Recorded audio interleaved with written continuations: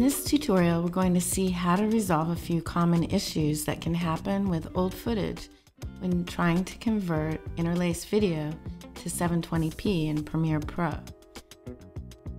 In this first example, we're dealing with 3:2 pull-down, which is putting 24 frames per second project into a 29.97 frames per second project.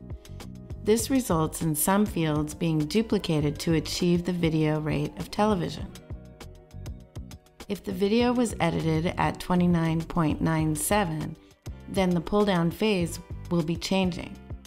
Not to mention, there used to be DV cameras that recorded with pull-down too.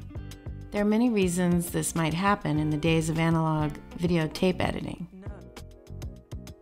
If we want to restore a 24p project in Premiere Pro, we can start by selecting the original clip, which is 29.97, and go to the sequence settings and modify, interpret footage, and turn off fields by selecting conform to no fields in field order. We create a new sequence from clip and change the sequence settings to 23.976 and now add Fieldskit pull-down to our clip.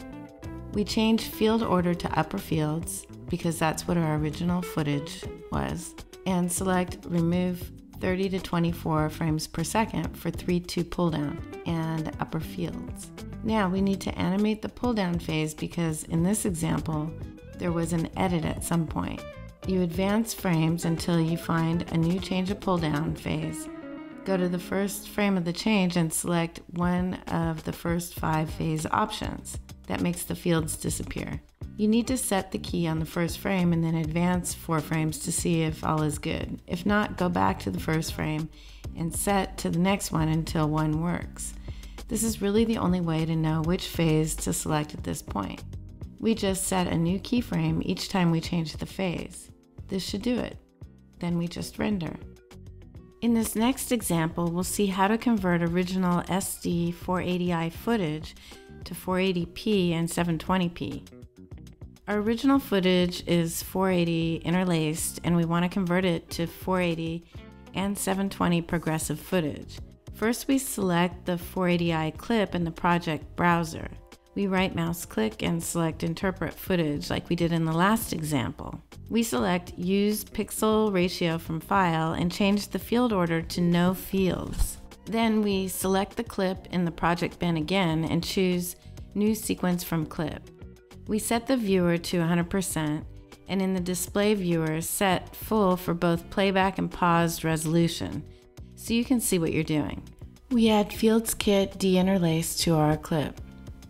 In this 30p example, for timing mode, I choose 1 frame per frame here in this example. Since there are 59.94 fields in a second, or 50 in PAL, so we can do 30 or 60p without loss of quality just by choosing different methods. Since this is 30p, we choose the 1 frame per frame option. Fill method is best 5 neighbors. Detect motion, we use 2 frames compare. Detect method, small area. Here, by checking the view motion mask box, we can see what we're masking. It does not discard the other field where there is no motion. This is based on the motion tolerance value. We set the value at 0.28% instead of the default value of 35% as the actor moves his hand fast.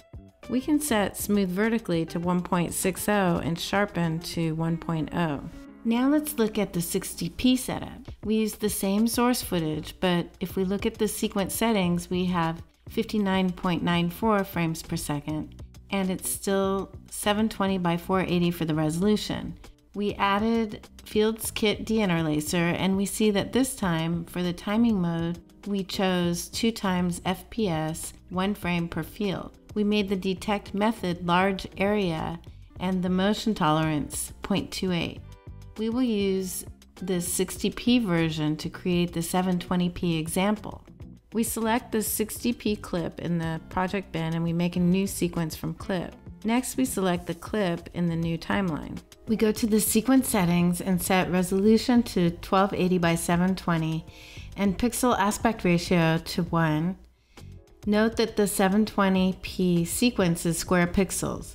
This will be done correctly by Premiere on top of the 150% scale.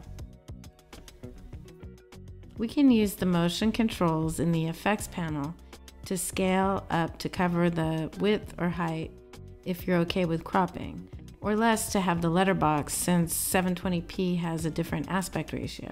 Now the clip will be 720p and you can just export. These examples have addressed specific issues. You can refer to them as reference for your particular issue.